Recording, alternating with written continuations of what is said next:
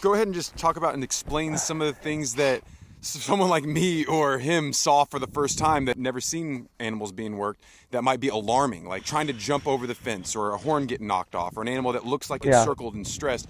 What are some of the things to explain that to your viewers that might be alarmed at some of that or seeing a hot shot? And so what are the purposes of those things and why do they happen, and helping the audience understand why those things are happening? Yes, no, I know what you mean, and I do get that, and that's what I think about too, is like the poking and the prodding. That's just part of it. A lot of my followers kind of wonder, when I work the bison, how come we poke them or we hot shot them, or how come we do all these things, or why do we do this to them? And you go back and you watch and you see what we did with Big Joe. We poked at him and we hot shotted him for, I don't know, 15, 20 minutes, maybe even longer. But what you guys have to understand is you're dealing with a big animal. And like I said, these are not sheep or goats where you can just kind of shove them through. These animals are dangerous and can get very aggressive. And Big Joe, first of all, is a very nice, calm bull. And then when you put him in a corner, that changes a little bit. He's not trying to hurt anybody. He's not trying to hurt me or anybody. He just wants out. He just wants out of that pen. But what you guys have to understand, or what my followers, I would like for you guys to understand, is we have to poke them to try to get into situations. I can't play soft music for them. I can't walk them in there with a cube. I can't do those things. That's just not how it works. It doesn't take long to be in this business to figure that out. We do have to poke those animals, and if you think I'm the only one that does it in this country, you're wrong. There's a lot of people that do it. Is it my favorite thing to do? No. Do I want to have to poke them and prod them? No, I don't, but that's just the way it is, because if I didn't, I'm going to come out here someday and they're going to be dead, and then you'll be really upset at me. Or we'll really have problems if I had a dead animal out here, because if I didn't do those things, we will have those issues, because you've got to get them in the squeeze chute. You got to get them caught so we can give them their vaccinations, or we'll have big problems. I wouldn't have bison. I wouldn't be able to do this. I wouldn't be able to make videos for you guys and have this content of showing these fantastic animals. So when I do those things, I don't enjoy it at all. I want you to understand that.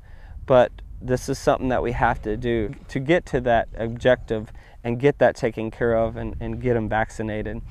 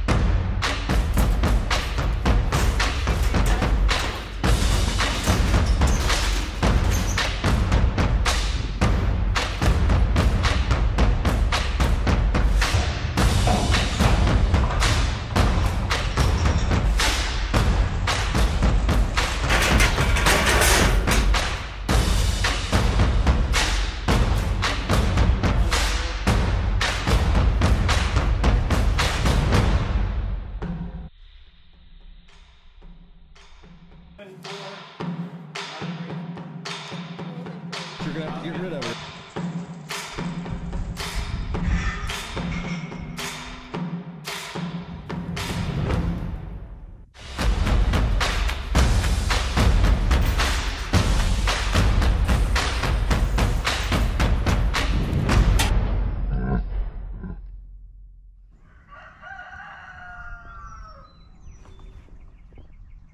Hey guys, it's Dusty Baker with Cross Timbers Bison. Welcome back to our channel.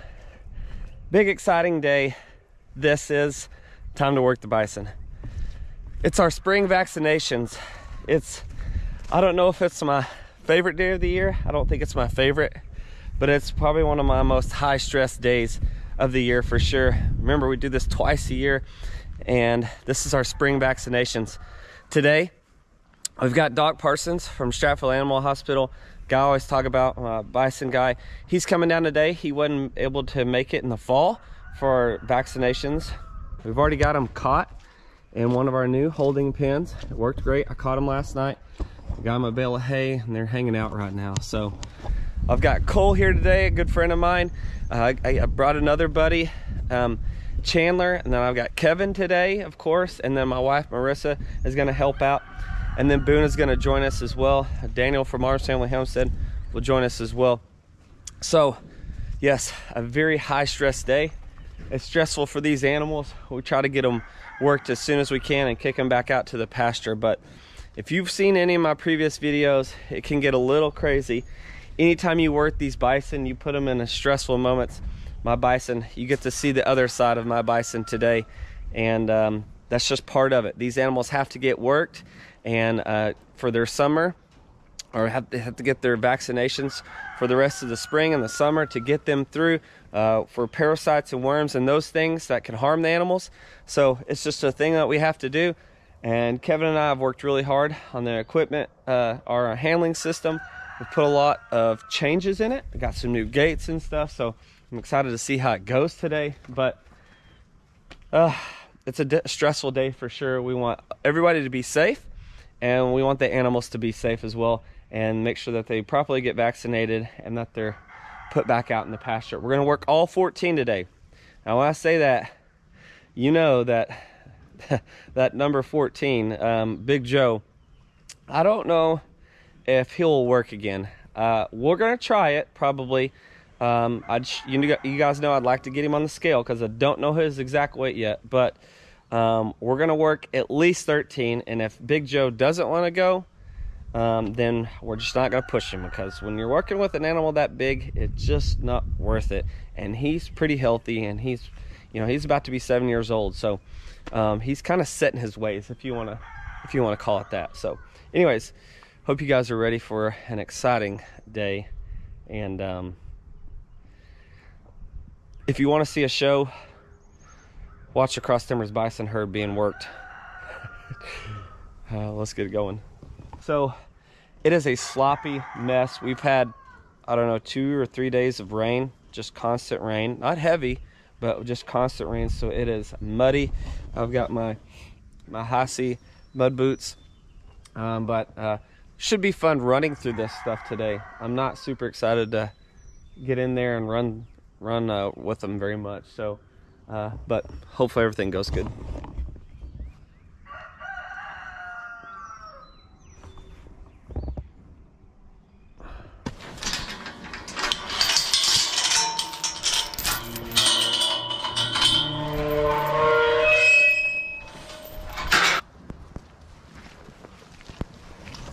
Come on, Peaches.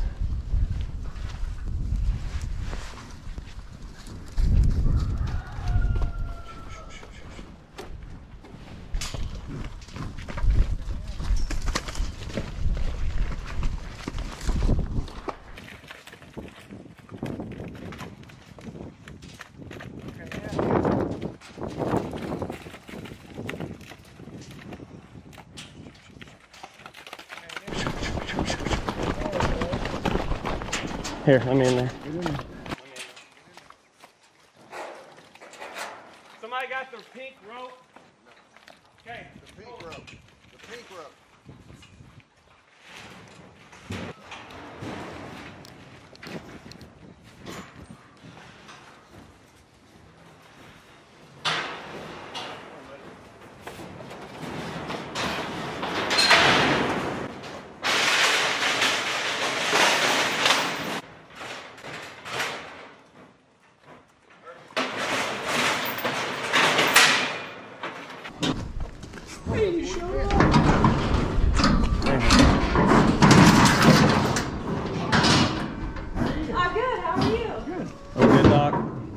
Good? No, one more.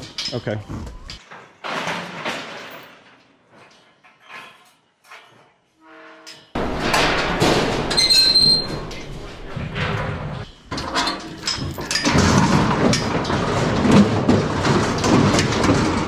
Again? Raining through. We're never gonna get a weight on that guy. That's like 3 times in a row. We're trying to get him work because he, we need, oh yeah. He's getting a little feisty with Big Joe, so we had to get him worked.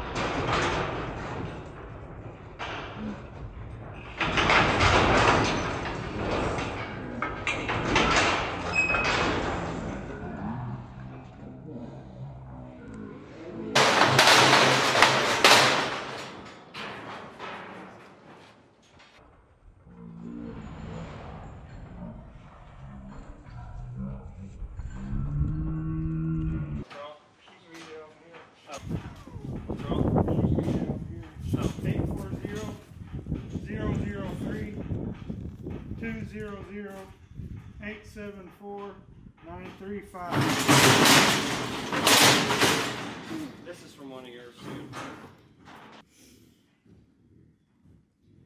Marissa, the next one is Big Plum. I don't like that one, got a foot on. I mean, it was always when I walked by the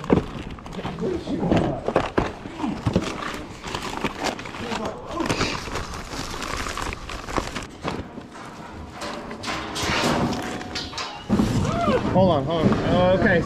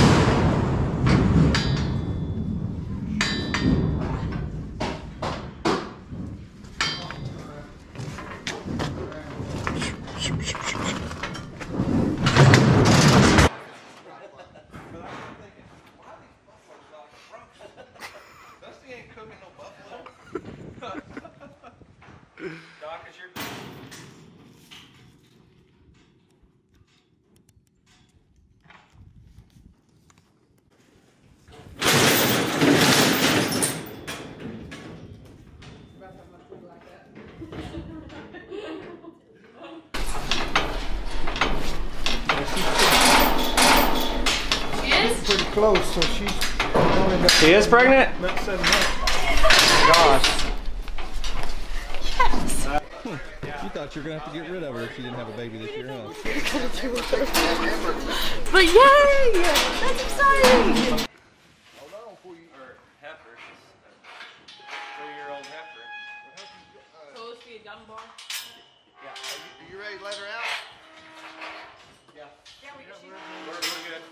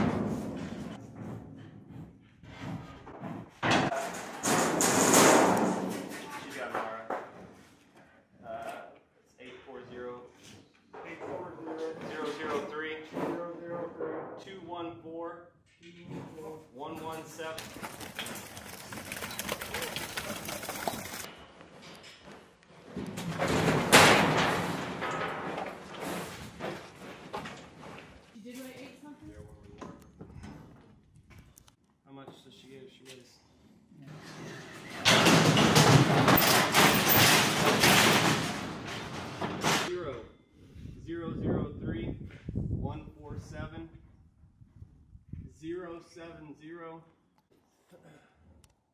That's, the vet said your animals and your facility look a lot better than last time.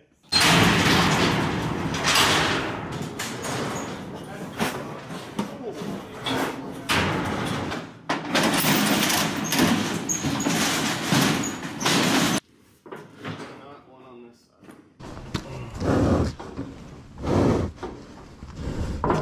Not one on this side.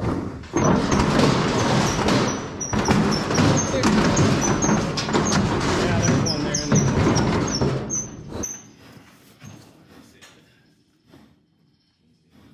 840-874-933.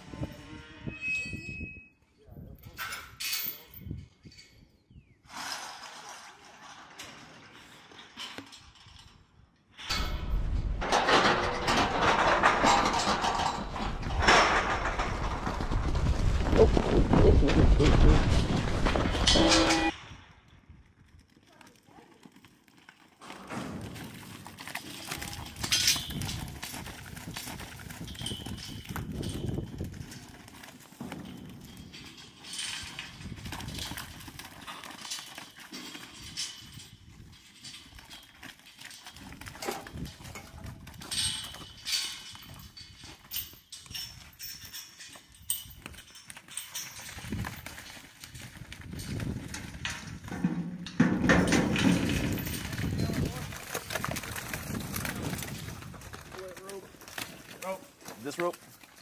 You got him. We're good.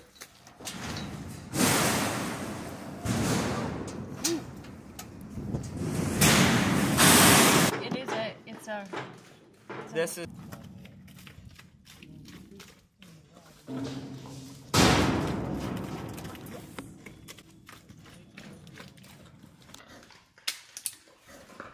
she is.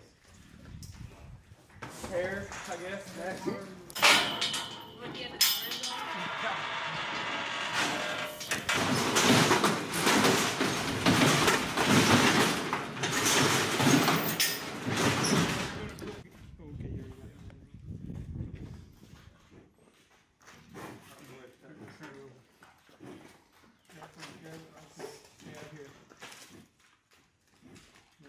Push in and back. Put your number in. Yeah. Okay. Does it matter which RFID?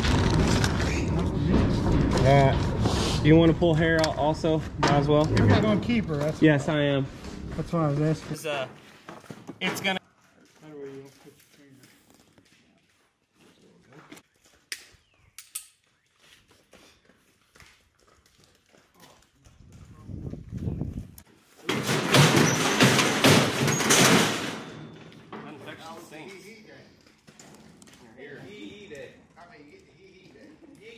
It was good. It was a lot of fun. We gotta get that. There's Gail was there. I figured he'd be there. He posted something the other day. He is funny. I like him. I think they're. He is. He's clear. I like him. He's a cool dude.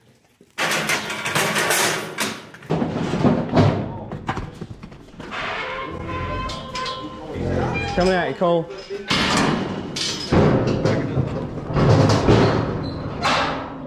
This is Eleanor's little boy.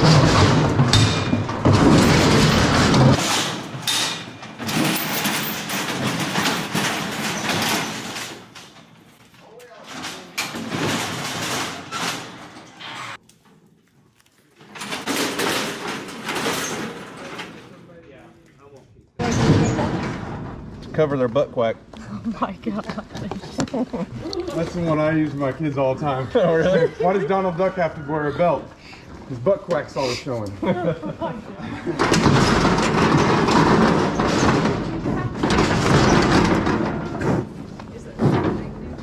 hilarious. He's a guru. A Ford Mustang and put a 12 valve.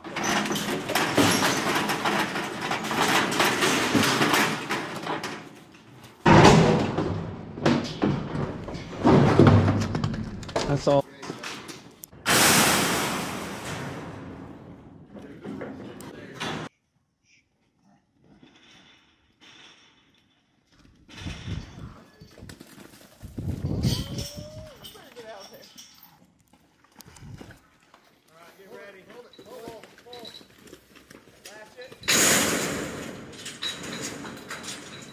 drop too.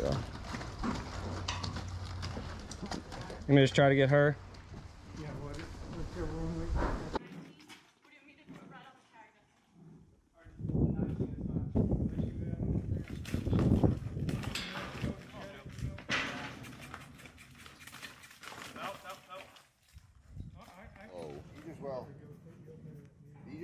You just well open the gate. He fixed.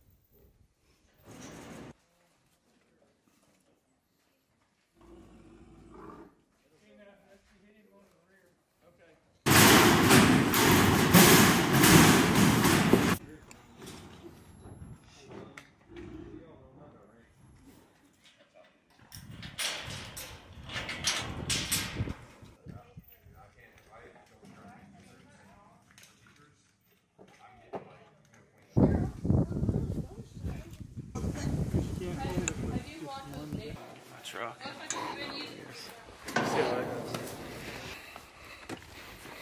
We're gonna load him up. Take him to Stratford if we can load him up. Wish us luck. Oh, my face. Yeah, thanks. We're gonna need the luck. See if we can get him loaded. I'll get the trailer.